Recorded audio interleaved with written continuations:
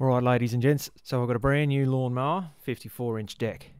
It's only used to mow the lawn about 3 or 4 times a year, so the majority of the time it's used to drag our horses around yard, and the wife likes to trot around the paddocks picking up horse poo with it. And all those jobs are better done without the deck being on the lawnmower. So to keep the deck in good condition, I'm going to mount it to this wall.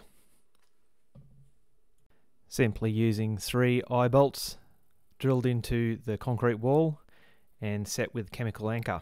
I know all this seems pretty straightforward, but sometimes you need some ideas, so here's a video all about it. These are 5/16 eye bolts.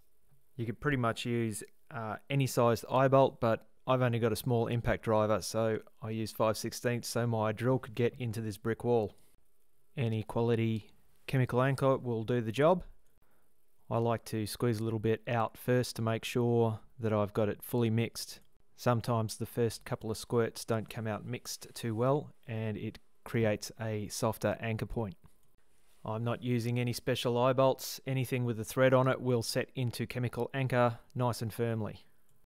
I got 26 inches between the bottom eye bolt and the 2 top eye bolts, so I'm using 24-inch rubber straps to hold the mower deck in position.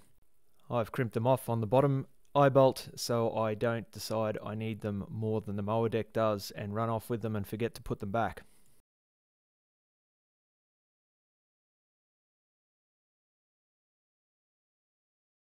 I've then got a small piece of stock round bar that I use to put between the lawnmower downriggers so that I can use the rubber strap to hold the outriggers in place.